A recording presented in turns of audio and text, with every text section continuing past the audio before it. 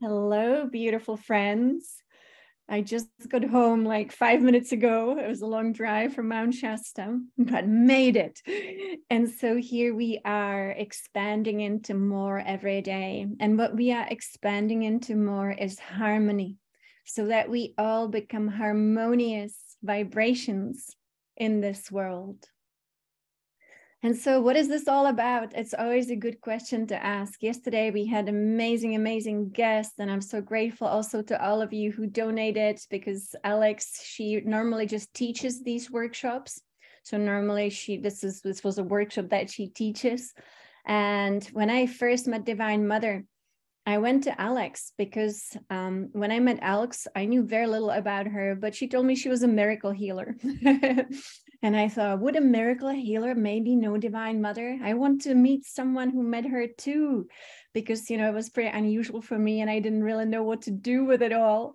And so then Alex was able to, share what she knew. And I was just so blown away. And yesterday I was blown away when she mentioned the Hamsa. She mentioned the Hamsa breath. I've been thinking about it ever since, because that's something that Yogananda gave to us. And so I want to say how wonderful it is when many of us come together to share all the beautiful experiences we've had with the divine. And then together we make sense of it. And then we can be better versions of our own being. We can be inspired. To me, it's inspiring. So I participate in everything that Alex does, because to me, she holds such divine experience. And that was the experience of Sri Kaleshwar. And so why is it so important? How amazing it is for her to live with Sri Kaleshwar in his temple in India for 5 years. They had to meditate all night long, all day long. They were just doing chanting meditation. It's very, very purifying, of course. And my dog's confused because we just arrived, and so they wanted to snuggle. And so I want to say, to me, just the fact that she was able to be called by Kaleshwar to her, because he called her internally, it's an internal thing. And so he chose her, like he chose all his students to be master students. And of course, sometimes people still have free will. I know from Yogananda, he chose a bunch of people to come and be his disciples. And he could see everyone's soul. He knew their possibilities. He knew the timelines. He knew what these souls might choose to do. And he knew when they were kind of on a path that might not lead to greatness. And so he was trying to guide people to be on a path of greatness. But he was very sad when someone decided to kind of go astray. And so what is so amazing is that Sri Kaleshwar chose Alex and many other, like she said, there were about 1,000 students that he had who really were trained in miracle, not just miracle healing, but in this divine knowledge.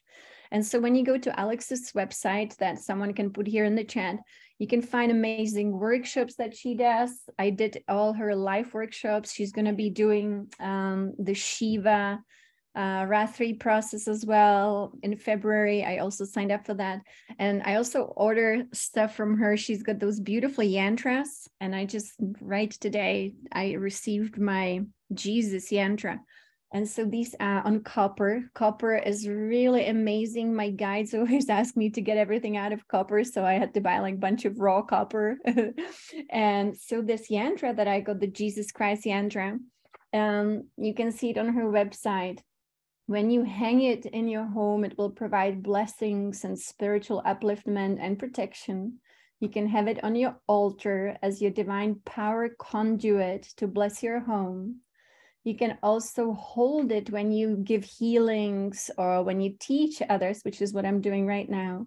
It will enhance your energy and your capacity hugely. And you can hold the yantra also when you meditate for self-healing. And also you can lay it on people if you do hands-on healing for healing. So it's amazing. Very, very powerful. And so when she mentioned, the Hamsa breath, and she also said something that I haven't heard her say before.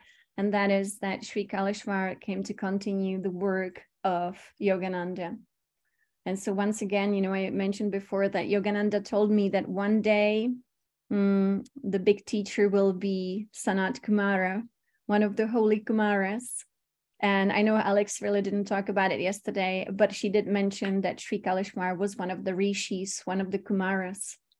Yantra is a sacred drawing, and the ones from Alex, I don't know if she makes them, but they are made in copper. And I'm just holding it for the first time right now. I quickly unpacked the package, so that's amazing. And so this gave me so much confidence, like hearing Alex and the big story about Kaleshwar and Divine Mother, you know, how he comes to us, he teaches us, and we can have many different teachers in the ethers, but they find us. Yeah, you know, I'll definitely will take a picture of it. I just arrived, so I haven't managed to take a picture of it, but it is on her website when you go to her shop. It's copper.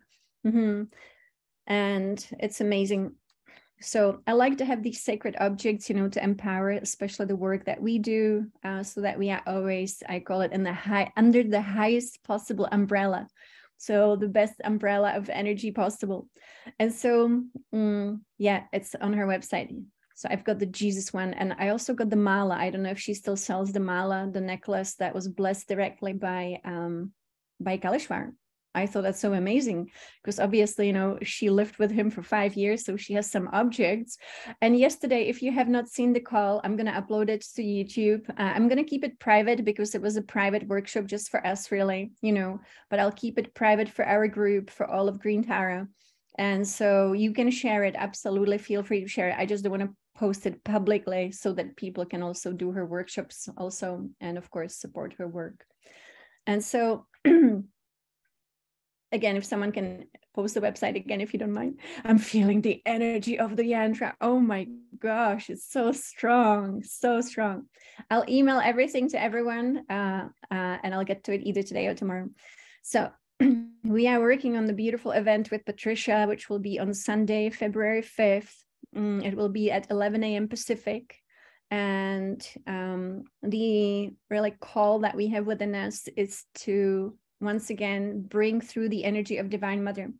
Alex mentioned yesterday, you know, that there is a big difference between actually meeting Divine Mother in the physical and then kind of having an etheric experience of Divine Mother where it seems like kind of an internal thing. And that it was very rare, of course, because Sri Kaleshwar could call her. Now, the thing was to me that everything about Kaleshwar was until 2012, because he left his body at the age of 39, she said, when in the year 2012. And so things have changed since 2012, as you know. And so to me, they have changed so much that I wonder what his teachings would be today, because he, you know, comes in the ethers and he delivers amazing, amazing teachings. I received incredible things from him. And when I receive something from him, I then call Alex and schedule a call with her and I tell her what I received. And then she digs through all the libraries she has and she said, let me show you this. This is exactly what he told us, you know, I don't know when, but so he keeps teaching. It's amazing. I know what he's doing right now. He's teaching us amazing things.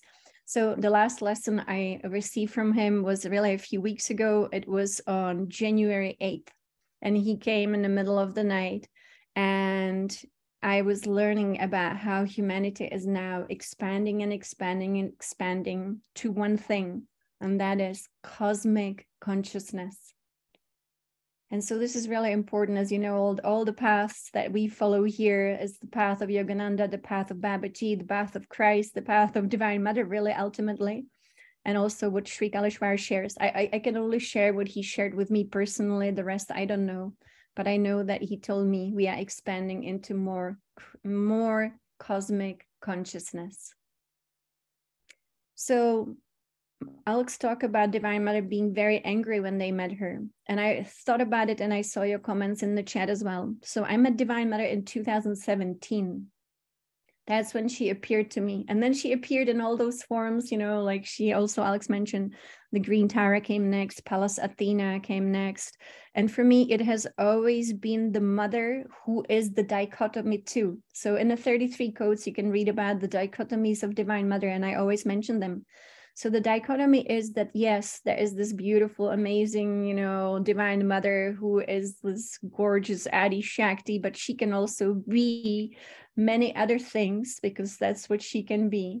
But at the same time, she also has the dichotomies. And she always explained to us that she is a mirror of us, and that all of creation is created through her body, through her 5 elements. So if I am, for example, all day just feeling not really good, and I'm kind of indulging in my not feeling good, what I'm doing all day, I am taking the milk of the mother, which is the 5 elements, which is the elemental substance, and I'm creating all day long something that is not good, because we all are conduits for the mother's energy, and she runs through us whether she wants it or not. And so every single one of us is constantly in this relationship of creation with her. Now, how we use the energy is unfortunately up to us, as you can imagine. How many people live in complete unconsciousness, constantly taking life force of the mother, and she has to mirror that distortion back to us. Now, this is when we have these distorted vibrations within us. They have to be reflected to us personally, but also collectively. And so Divine Mother does get, actually, I've never experienced her angry, but I have experienced her really, and I mentioned that before, in deep pain. And her pain that ran through me was the pain she holds within her body because of what happened to the earth, because of what's happening to nature, because of what's happening to the 5 elements in this world, but also because of what's happening to the animals and children. She has a huge heart for all of us, but she does have little favorites. And her favorites, in what I've experienced, are children. Because she says, I'm sending you saints from the future. I'm sending you saints from higher dimensions. They need to be treated like saints, not like, it's my kid, here's your TV, here's your iPad, and sit here all day and don't bother me. Because many kids do get treated that way, and some kids, and many kids, as you know as well, get mistreated in this world. To her is the absolute misunderstanding of the gift that children bring. Same with animals. She explained this to me. I used to love eating fish. I was like a fish eater. I ate fish 3 times a day if I could, living in Cyprus, fresh fish, beautiful restaurants on the beach in Portugal. And then one day it was like, Adi, do you really need to? And I always say, it's nothing like you must not, you have to, you don't have to. None of that. It's always like an invitation. Do you really have to? And so then you make a decision. And she does often come this way, if you want to make some changes in your life, it never is like you must. It's always like, what do you think about this? How would that feel for you? Do you think you're capable of a little change, maybe here and there? And so, that's the mother. But I did experience her immense pain that is specifically in this world related to nature, of course, as you can imagine. But also there is one thing I wanted to talk about today, which is really interesting to me. And I know I talked about it before, but that's what's happening in my world right now when I go into the ethers. So our body originally was not exactly the body that we have right now. Divine Mother took me on a very long journey to a point, I cannot tell you when, but it was before we even had the body that we have now. We were completely rainbow body elementals. So we did have beautiful tall forms. We were just rainbow lights swirling. We were of elemental queendom. And at the same time, we also were human beings. So I think often about Helena Blavatsky and Rudolf Steiner, how they describe the different, worlds that we have, the different civilizations, the different races, really. And so this was one of those races when we were so much more etheric. And I saw us living in this bountiful, beautiful Mother Earth, so connected to her fire angel. That's exactly what it was. And everything was just magical. We didn't even have these like dense bodies. We didn't have even what you would call skin. Our skin was light. And I think there is something in the Bible about it too. I'm not sure, but to me, just I think that there is, this event happened when suddenly, instead of having this light etheric boundary, which we would call skin, suddenly we took on this human skin. And it didn't happen instantaneously, actually, as you can imagine. So I remember she showed me this beautiful place, and to me, I was like, whoa, I'm in the Garden of Eden. I'm looking at these beautiful rainbow beings, and that's us, humanity. We are so beautiful. We just love life. And it was really a really long time ago. And then I saw these other beings coming, and I have two stories about the end of Mu, but this is just one of them, and it's quite different from the other one. Because the second one, where I see these other beings coming from space or wherever they came from, we already had skin. And so this is before we had skin. Transparent light, that's right, with a human form. And so this was the first, I guess, experience that I remember of being in a human body without it being really a body. So the light was running through us. There was no such thing as digestion. There was no such thing as reproduction. Everything was just light creation, rainbow light. And then I saw how some other civilization came from actually not here, not of the earth. And they came, and we were so innocent, and they wanted to experience the creation of the earth. They wanted to experience the bounty. They wanted to experience the taste and touch. To them, it was very much about taste and touch. They wanted to use senses in this world. Now, to this point, humanity used senses as an amazing way of honoring the earth, to really relate to her in this beautiful, innocent, sensual touch and smell, and kind of even taste. I always say we could eat etheric fruit. And so we didn't know anything about misuse of anything. Our senses were a gift, and we used them as a gift to relate to Mother Nature, to be able to touch her, smell her, feel her, and so on and so on. It was amazing. And then these other beings, they came, and they were absolutely, is a word, nefarious, a good word for that, very unethical beings, very manipulative beings. And they came to planet Earth.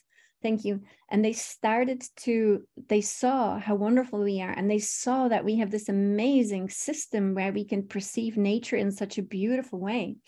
And so they asked if they could, and this was a manipulation, if they could just merge with us for a little bit and to be able to be one with us. And they would come into our etheric bodies, our actual elemental bodies, and they would then be able to perceive nature the way that we do. And we said yes, because we were, innocent beings of light. And so I saw this. Divine Mother showed me all of this, and I felt it was really important as we go through this ascension process. So these beings merged, every single one of them merged with trusting. Thank you. They merged with the elemental bodies that we were, the elementals that we were. We were elementals in a way, but human elementals, really. And so these nefarious beings merged, and they kind of, became one with us. And they promised they would just, stay in for a little bit, see what it's like to be in this beautiful human rainbow body. They would walk around, very similar to the Avatar movie 1, absolutely. And Divine Mother told me that Avatar movie 1 is actually about Mu. And she said that is Earth. That is what happened to Earth. And so I saw how these beings merged with us. And then, of course, when you come with unconsciousness and you get touch, you get taste, and you get obsessed by it, because you don't use it as a way of honoring, but you use it suddenly as what you could say very addictive sensation. And I saw how eventually these beings got stuck in these beautiful elemental bodies, and they did not want to leave because they became attached. And to me, what I saw, this is when attachment was created. This is how far it goes. This is how old it is. And so suddenly this fragment, you call them fragmented beings, got stuck in these elementals. but the elementals could not shake them off. They could not get rid of them. They could not get them out. Because now this other energy, the fragmented energy, created attachment to form, attachment to matter. Now, if you have noticed, all that we are doing right now, we are reversing the attachment to matter so that we actually liberate our being, so that we realize who we are. To me, this is mind-blowing, you know, maybe millions, maybe even billions of years, I don't know. And I know you guys will help me. Janet, I know you will help me to figure this out. So now we've been always driven by this fragmented piece within us. And the elemental being, the elemental human, was trying to figure out how to get rid of the fragment. Because, you know, energy has to resolve itself. You cannot just kill something. You have to resolve it. You have to come back to love. And so the elemental body beings, the original humanity, decided to actually start aging and to start dying, which is something they didn't have to do before, because they wanted to get rid of this fragment. But because this fragmented unconsciousness was so attached, it was attached to the senses, it was attached to matter. It had to come back again and again and again to actually resolve the energy which we call karma, which we call attachment, which we call the mess. And so to me, this is what I saw. It actually was the first time we got stuck. And it was the first time the body had to be a tool of aging and dying instead of simply thriving. And so to me, that explained, you know, that was one of the first things that Divine Mother actually showed me. And so today, what's happening in this ascension process?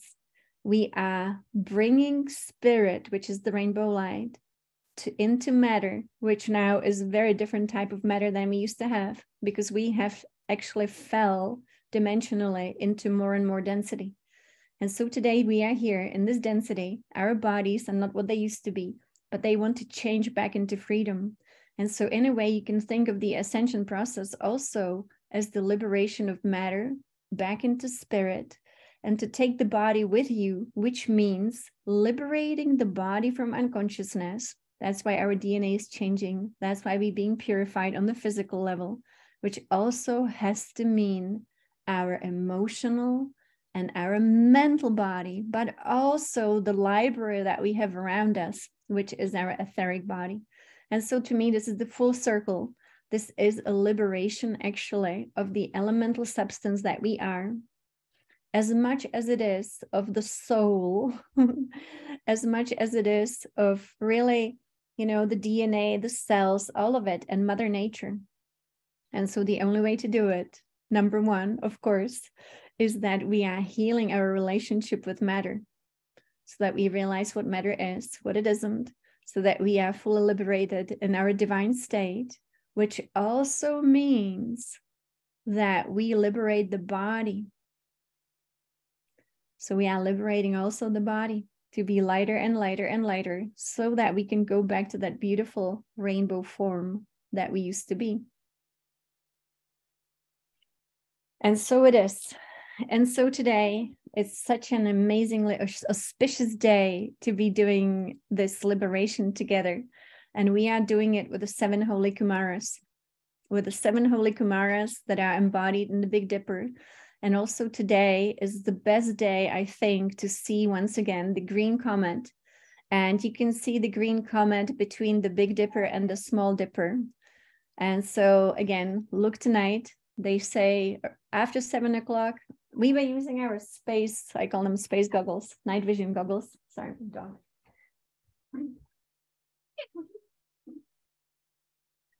Couldn't find it yesterday. Did anyone see it, the green comet? We have like high resolution night vision goggles, military grade, but still couldn't see it. Yeah, maybe tonight.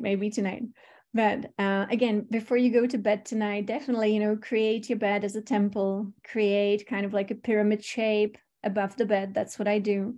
spray some essential oils, the ones from Patricia. I bought so many now that it's going to be the last time that they had it created by the alchemist that they had.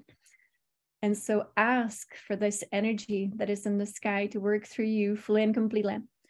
And as you know, Divine Mother told us a few days ago, this is like, I don't know, 5 days ago, that the next step will be cleaning up, just cleaning up.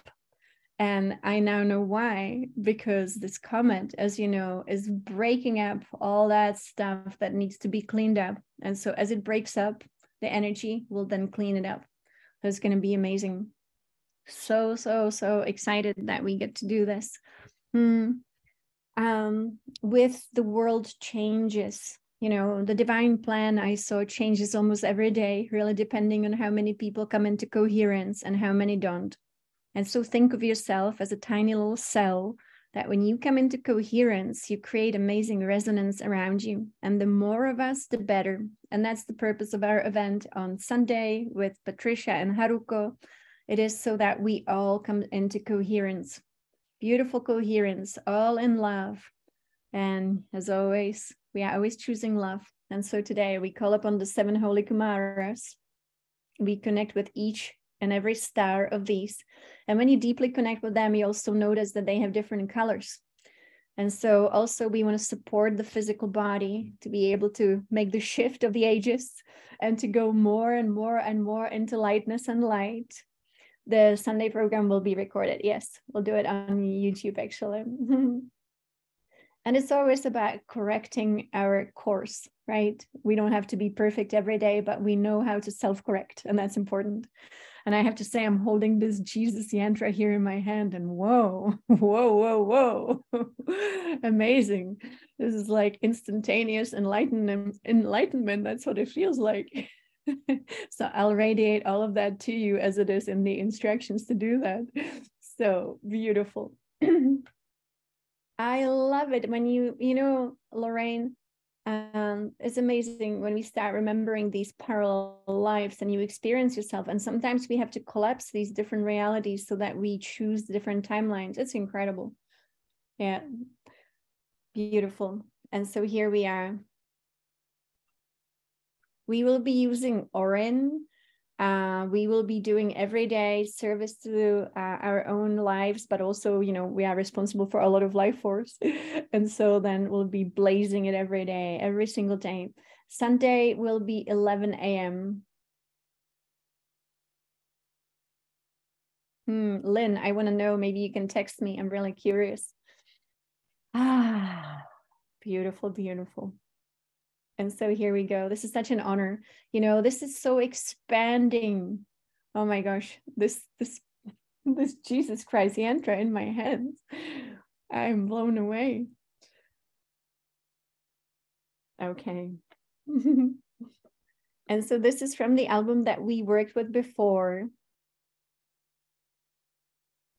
And let me see, I have it here. This is the one. Once again, calling in the great ones.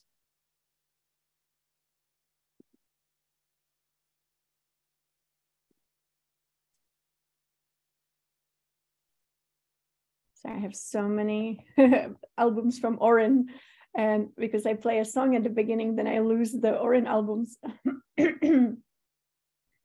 So, and we're going to be doing track number 27, actually. Oh, sorry, 27. It's 27 minutes. It's track number 12. And it's going to be transmitting divine will. And so here we go, transmitting divine will.